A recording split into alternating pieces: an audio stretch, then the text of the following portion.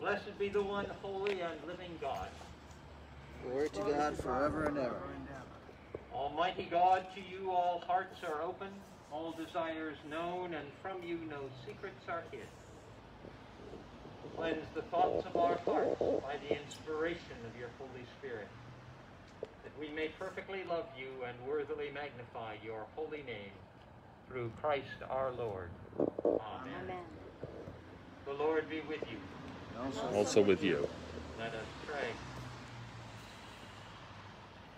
O God, you declare your almighty power, chiefly in showing mercy and pity. Grant us the fullness of your grace, that we, running to obtain your promises, may become partakers of your heavenly treasure. Through Jesus Christ our Lord, who lives and reigns with you and the Holy Spirit, one God forever and ever. Amen. Amen. A reading from the book of Exodus. From the wilderness of sin, the whole congregation of the Israelites journeyed by stages as the Lord commanded. They camped at Rephidim, but there was no water for the people to drink. People quarreled with Moses and said, "Give us water to drink." Moses said to them, "Why do you quarrel with me? Why do you test the Lord?" But the people thirsted there for water, and the people complained against Moses and said, "Why did you bring us out of Egypt to kill us and our children and livestock with thirst?" So Moses cried out to the Lord, "What shall I do with this people? They are almost ready to stone me." The Lord said to Moses, "Go on ahead of the people and take some of the elders of Israel with you. Take in your hand the staff with which you struck the Nile and go. I will be standing there in front of you on the rock at Horeb. Strike the rock and the water will come out, so that the people may drink." Moses did so in the sight of the elders of Israel. He called the place Massah and Meribah, because the Israelites quarreled and tested the Lord, saying, "Is the Lord among us or not?" The word of the Lord. Thanks be to God. Let us read together Psalm 78. Hear my teaching, O my people. Incline your ears to the words of my mouth. I will open my mouth in a parable. I will declare the mysteries of ancient times, that which we have heard and known, and what our forefathers have told us. We will not hide from their children. We will recount to generations to come the praiseworthy deeds and the power of the Lord, and the wonderful works he has done. He worked marvels in the sight of their forefathers, in the land of Egypt, in the field of Zon. He split open the sea and let them pass through. He made the waters stand up like waters. He led them with a cloud by day, and all the night through with a glow of fire. He split the hard rocks in the wilderness and gave them drink as from the great deep. He brought streams out of the cliff, and the waters gushed out like rivers.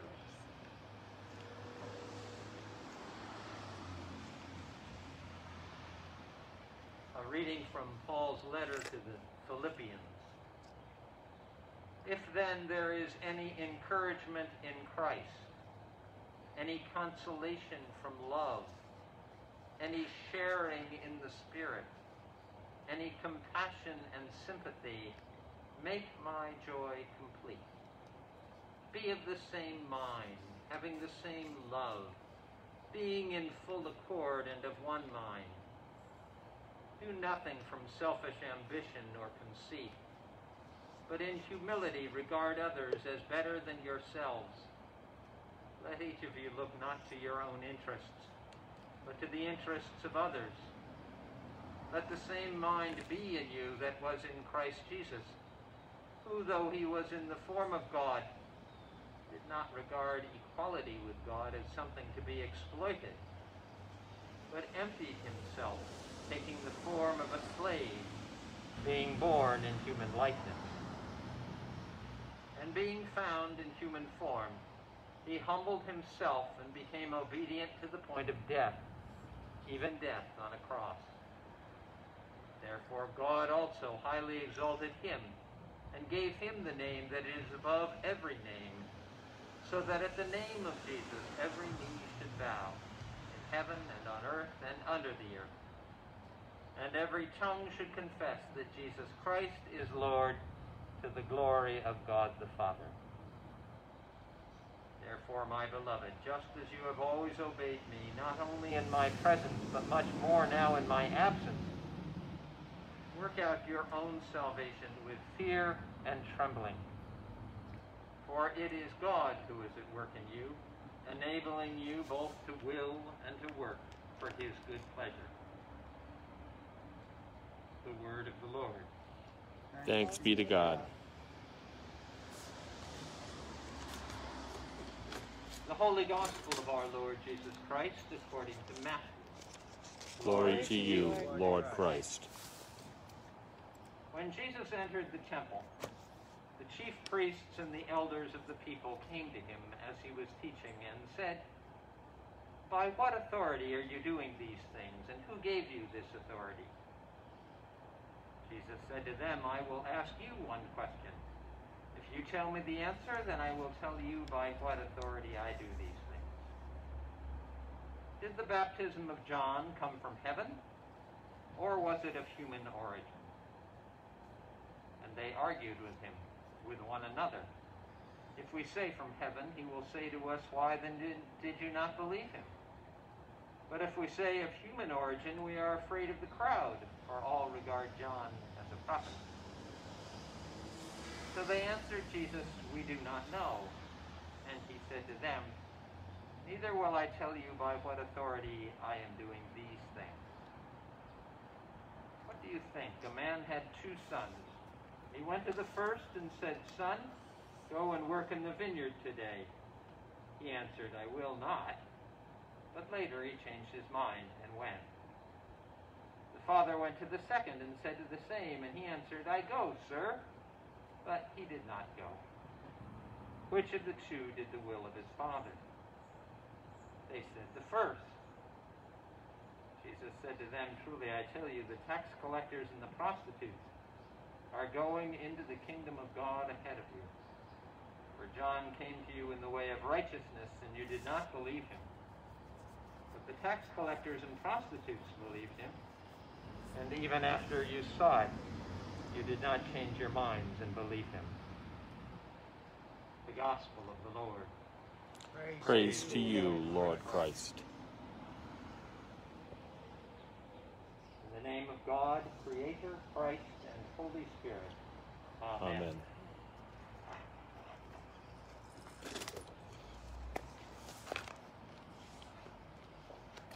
So we enter now these last 6 weeks or so before the election, which will be a time of incredible strife and unpleasantness, almost assuredly. There's no one that really looks forward, I don't think, to the drama of this kind of conflict that we're living into in these coming days. And it's interesting that at this very moment when we're doing that as a nation, we're also in our Gospels reading about this moment of enormous conflict for Jesus. These next 6 weeks will be with him during the same time period as he carries on his conflict with the Pharisees and the authorities in Jerusalem. And today is the beginning of that conflict. What has happened since last week's gospel are 2 important things. One is that he has entered into Jerusalem in kind of a popular parade. Folks have heard about him and they've run out to see him. And they get all excited and start singing psalms and throwing branches in joy at his coming. It is a popular uprising almost, popular demonstration, or at least a demonstration of how popular he is. And then he immediately goes to the temple, and he overthrows the tables of the money changers and drives them out. And after he has done that, he leaves and goes back to Bethany for the night. Our reading today comes immediately the next morning. He goes into the temple once again. These days, this entrance into Jerusalem and this confrontation by overthrowing the tables in such a dramatic way must have been an extraordinarily exciting moment for the disciples. Here they were, after 3 years of tagging along with him, and he has now come to this culmination point of his entire movement. And they must have been thrilled to see the popular uprising on his behalf, and also to see him be so dramatic in his first encounter, so confrontive with the authorities. Usually that's the way we see this. We usually see this as being the supporters of Jesus. And what a great moment this was, even though it was terrifying. But the gospel story is for everyone. And we might do better if we reviewed it and heard this story from the point of view of the Pharisees. And not just any Pharisee, but think of Nicodemus. Remember in the Gospel of John, he is the one, the Pharisee, the member of the Sanhedrin, who comes to Jesus at night, sort of secretly. And they have this conversation about what truth is. And it's a very philosophical conversation, and Nicodemus is trying to figure out exactly where Jesus stands on things. And then he disappears. And later, a few chapters later, we find him in the Sanhedrin, sort of arguing for leniency in terms of how they're going to deal with Jesus and this movement. And then we see him once again after Jesus' death. He's assisting Joseph of Arimathea in the burial. Nicodemus is an example of a good Pharisee who is intrigued by Jesus. And so, think of him as these events have taken place. For one thing, there's a popular uprising. Now, a good Pharisee has good reason to be worried about that. The status quo is, in fact, what keeps them in power. And then there is this really unnecessary moment of confrontation overthrowing the tables. Well, that's not going to make Nicodemus feel any more kindly towards this Jesus. It's a anxiety about the tactics that Jesus is using as he enters Jerusalem that has people like Nicodemus, who probably is representative of a huge body of people in Jerusalem who are sympathetic to parts of Jesus' ministry, but very fearful of what it might mean to their own lives. And so they encounter him right away. There's no doubt that this is a fair question. The day after he's overthrown the tables, by what authority do you do this? And he, as he often does, turns the question around and says, well, I'll answer that, but you tell me about John the Baptist. Did you find that he was from God or not from God? And the Pharisees are confounded because they can't answer this safely in either direction. And so Jesus, in this response identifies himself, his authority, with the same authority John the Baptist had. His movement is my movement, he's saying. And our movement is one of inaugurating the kingdom of God, a kingdom which does not care about traditions and structures, but which does care about forgiveness and love and compassion and justice. This is the movement that we're about. And his movement is my movement. And if you rejected John, then logically you will reject me. And then he tells this little parable about the two sons who are asked to go out and work in the vineyard, and one says no and then goes and does it. And the other says yes and doesn't do it. And he asks which son did the will of the Father, and the Pharisees, there is no answer other than, of course, the one who went out ultimately and did the work. And Jesus says that's exactly the way it is with you. You have been invested with tradition, with power, with the authority of Moses, and yet you don't live by it. And that's the challenge for you. You are living your lives as hypocrites, and you are not living by what you have been given as a gift.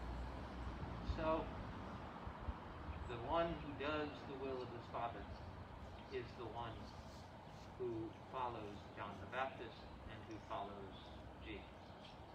It is the one who does the kingdom that is doing the Father's will, not the one who talks of it.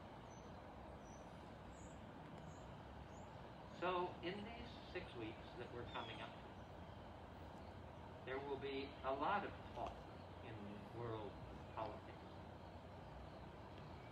And the only way that we can come through with integrity ourselves is to listen carefully and to know that we are grounded in a kingdom which is other, which is the one of John the Baptist and of Jesus.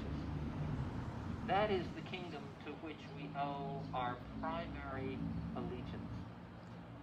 And to the extent that we can stay grounded in that, then we will survive these next 6 weeks, no matter how rough and tossing the seas become. It is the one who does the work in the vineyard. That is our call. Day in and day out, in the midst of every piece of chaos in the world, it is to do the work in the vineyard that God has given us to do. Amen. Amen.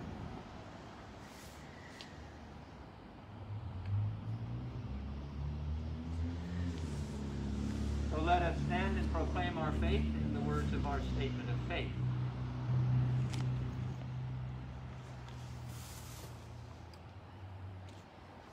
We believe in God the Creator, by whom every person in heaven and earth is named. We believe in God the Son, who lives in our hearts through faith and fills us with his love. We believe in God the Holy Spirit, who strengthens us with power from on high. We believe in one God, Creator, Redeemer, and Sustainer. Amen.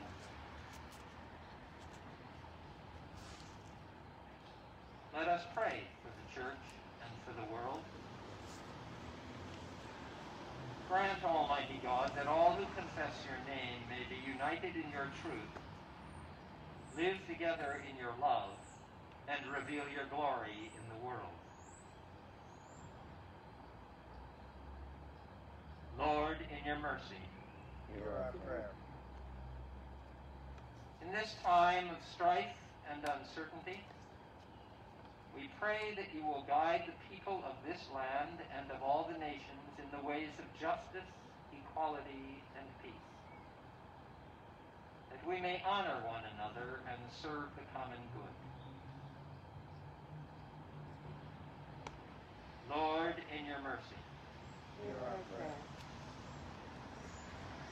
In this time of climate change and tumultuous weather disasters, we pray that you will give us all a reverence for the earth as your own creation, that we may use its resources rightly in the service of others and to your honor and glory.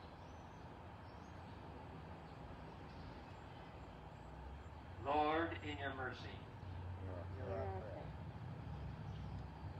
In this time of shared challenges from the COVID virus, we pray that you will bless all whose lives are closely linked with ours, and grant that we may serve Christ in them and love one another as he loves us.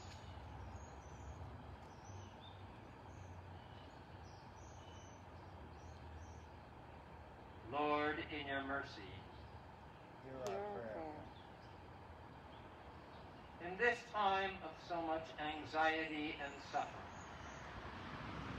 we pray that you will comfort and heal all those who suffer in body, mind, or spirit. All those suffering from the COVID virus and their families.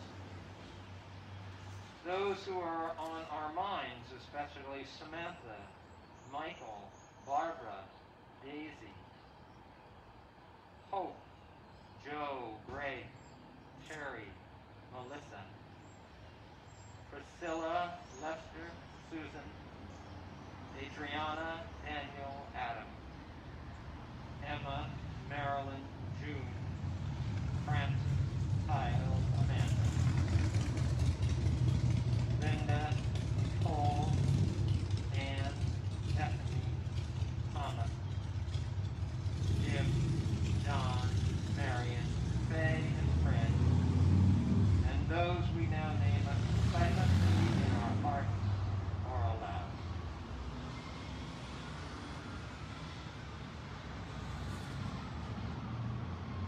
Give them courage and hope in their troubles, and bring them the joy of your salvation. Lord, in your mercy, hear our prayer. In this time when we are so aware of our mortality, we commend to your mercy all who have died, especially Dahi Newberry, that your will for them may be fulfilled. And we pray that we may share with all your saints in your eternal kingdom.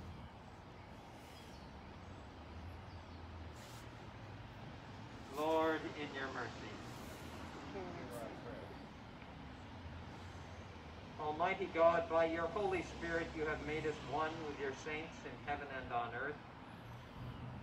Grant that in our earthly pilgrimage we may always be supported by this fellowship of love and prayer, and know ourselves to be surrounded by their witness to your power and mercy. We ask this for the sake of Jesus Christ, in whom all our intercessions are acceptable through the Spirit, and who lives and reigns forever and ever. Amen. Amen. And the peace of Christ be always with you. And also with you.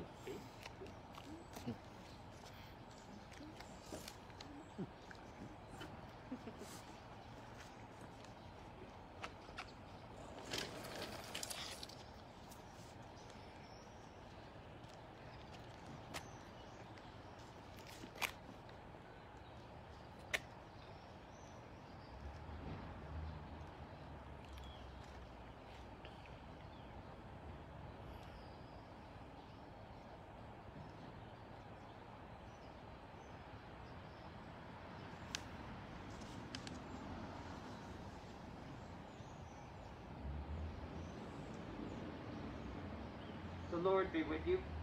And also with you. Lift up your hearts. We lift them to the Lord. Let us give thanks to the Lord our God. Right to give God thanks and praise. It is right and a good and joyful thing, always and everywhere, to give thanks to you, God Almighty, Creator of heaven and earth. For by water and the Holy Spirit you have made us a new people in Jesus Christ our Lord. to show forth your glory in all the world.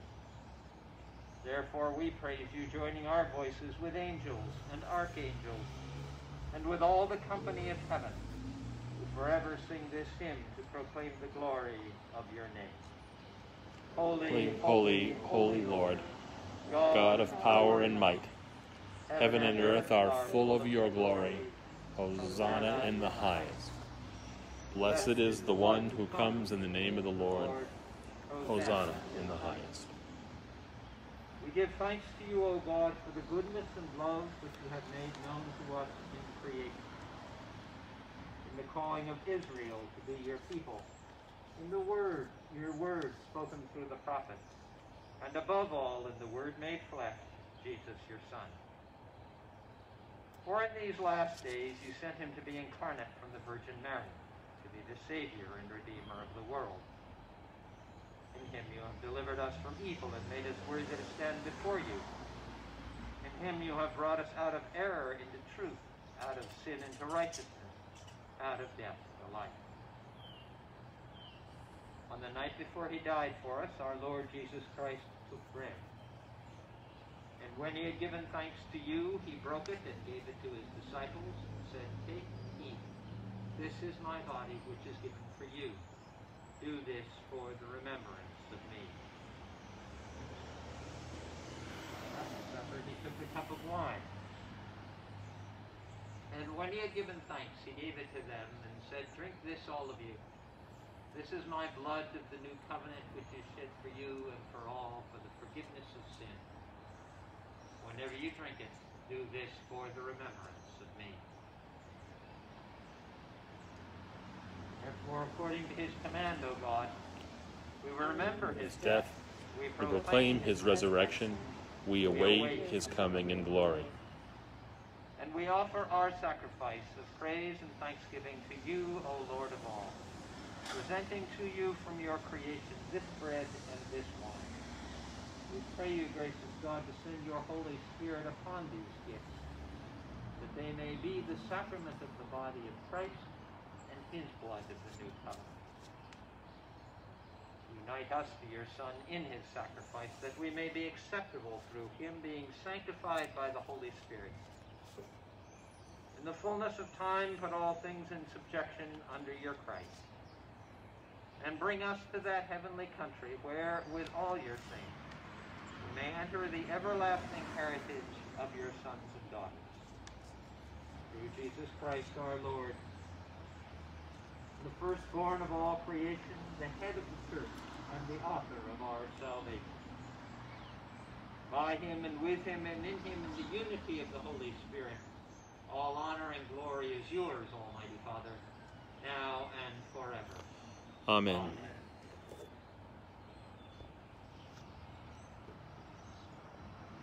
And now, as our Savior Christ has taught us, we are bold to pray.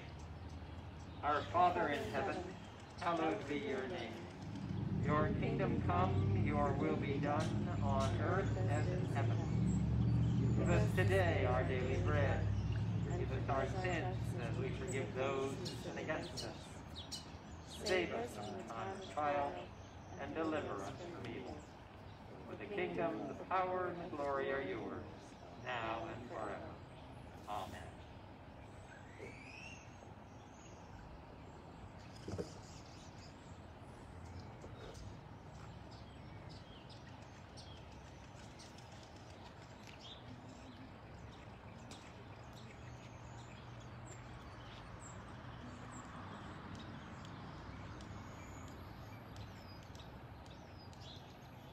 Hallelujah. Christ our Passover is sacrificed for us. Therefore, let us keep the feast. Hallelujah. We are the gifts of God for the people of God.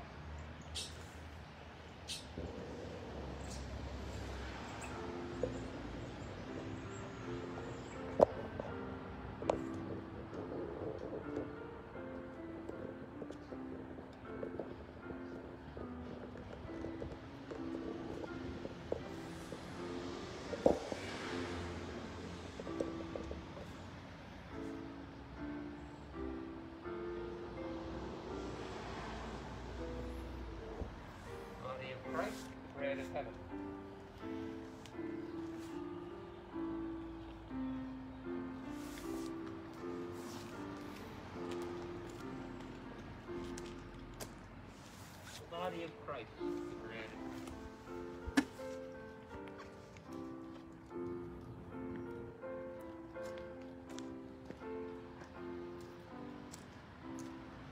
Body of Christ, the bread.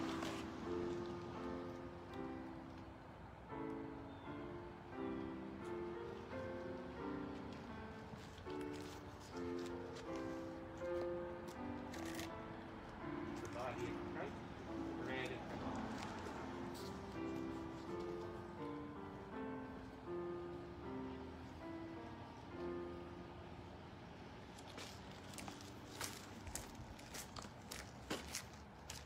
The body of Christ, the bread of heaven.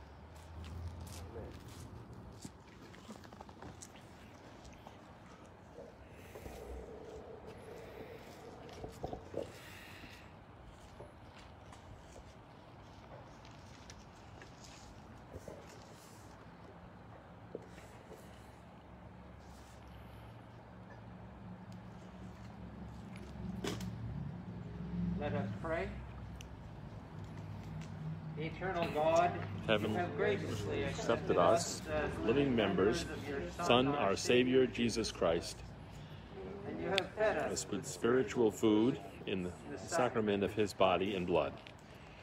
Send us now into the world in peace, and grant and us strength strength and courage, to love and serve you with gladness and singleness of heart, through Christ our Lord. Amen.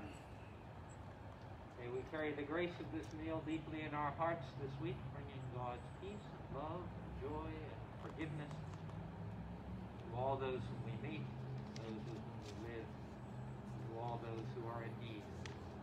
And the blessed God Almighty, Creator, Christ, and Holy Spirit, be upon you and remain with you this day and forevermore. Amen. Amen. Let us go in peace to love and serve the Lord. Thanks be to God.